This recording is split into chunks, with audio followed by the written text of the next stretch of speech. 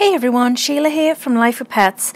Today I am going to do a video that has been requested over and over again, and that is the use of the Pothos plant in our goldfish tank. So I'm going to show you from start to finish what we do. There are many different ways to do this, but I am just going to show you what we have done and what's worked for us. This plant is one of the most popular house plants, and you'll find it in most garden centres, and I know that if you live in the USA you will find it in Home Depot and Lowe's. It is in the top 10 house plants for removing toxins out of the air in your home, so it is a great plant just to have for that reason. So the plant is a golden pothos. It is easy to grow out of an aquarium, just generally in its pot. It is a low light level plant and it requires very little water as well, so it is supposed to be one of those plants that are really hard to kill, and I've definitely found that to be the case because I'm not that good with house plants because I often forget to water them, so this one is perfect for that reason. So when I'm looking for where I'm going to take a cutting from, I usually try and find sort of a stem that is out on its own, and then I literally just cut it off. I try not to do too many on the plant and then let it replenish. This one is growing fairly well. We haven't had it over long. I think we've only had the pothos in our tanks now for about 2 months.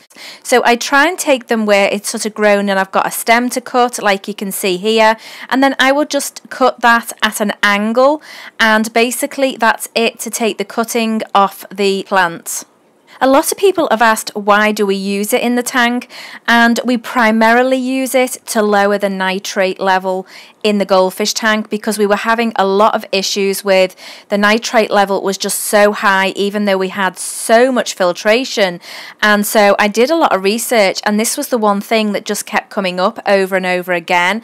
So we decided, I think we started with about 4 stems and now we've got about 8 or 9 in the tank, and it's amazing the difference it's made. We've gone from having to do water changes every 4 to 5 days that we can go about a week and the nitrate level is not too high. So this plant really has made a difference.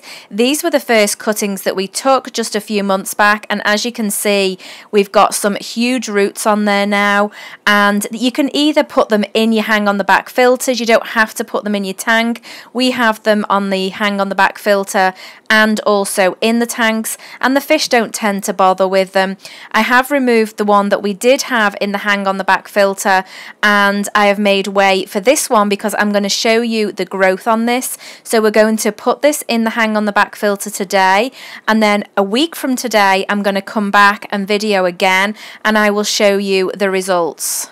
It will also make a difference with your algae because it's drawing nutrients out of the water that algae need to grow. So it will also make a difference with that, but you do need to note that you do need an awful lot of it for it to make a significant difference. Okay, so this is the plant a week on, and as you can see we've got some really good root growth there, and it is amazing how quickly this will grow now the roots have started.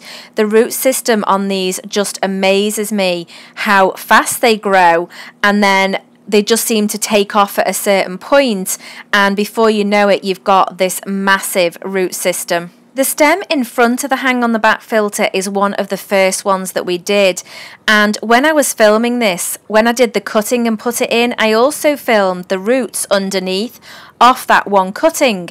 And what amazed me was when I came back a week later to then film the roots and how they'd grown on the one we'd put in the hang in the back filter, just look how much the roots had grown on the one underneath. I had no idea it had grown so much in just a week. I mean, that is just crazy root growth. We've obviously got a really good system and a good setup because the plant just absolutely loves it. So that is now taking all the nutrients out of the water that we don't want, which is absolutely great.